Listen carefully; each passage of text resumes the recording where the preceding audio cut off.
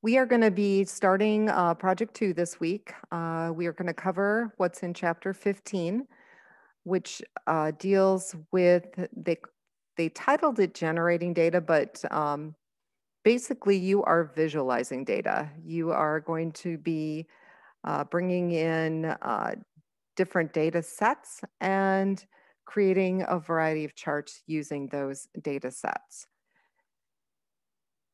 And I've provided quite a bit more information on Matplotlib and Plotly in the hands-on, basically covering how to create quite a few of the different chart types, the ones that you are most likely to use.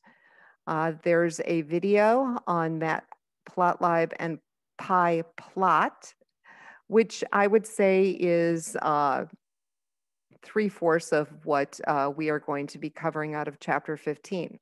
Then the end of chapter 15, you will be using a module called Plotly. Now, both Matplotlib and Plotly have to be installed using the command prompt. And what Plotly does is it basically displays your charts in the web browser, and it lets you save them as web pages. So it is super cool, but it has its own set of parameters and commands that of course are separate from Matplotlib. So you've basically got two different sets of commands and parameters to learn. So we start with Matplotlib first. This video covers that. And then we move on to Plotly, and this video covers that. And then I have a totally separate video for the 10 hands-on exercises that you need to do for the lab assignment. So I created a ton of examples, and there's a lot of graphics in here. And most of the examples you guys can copy and paste, and you can run them right in VS Code. So the best way to learn this is by doing. So I do have a lot of hands-on in here, but if you go through the exercises in here and you do the ones in the book, you will have a pretty good understanding of Matplotlib and Plotly moving forward into next week.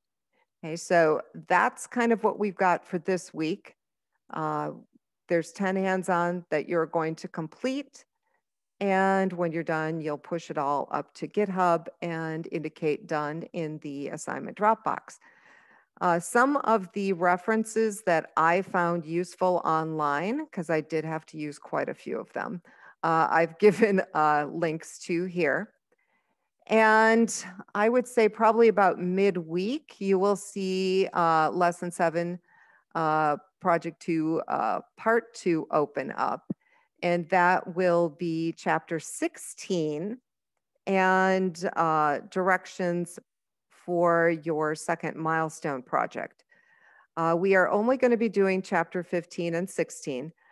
Chapter 16 gets into finding CSV and JSON files online, downloading the data, and pulling those files into your program and generating charts from them.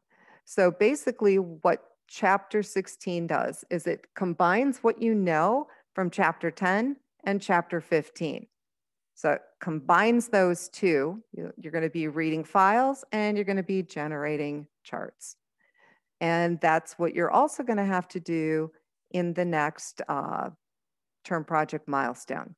So I would say about midweek, look for that because that will be available at that time. If you have any questions or if you run into problems, let me know and have a great week.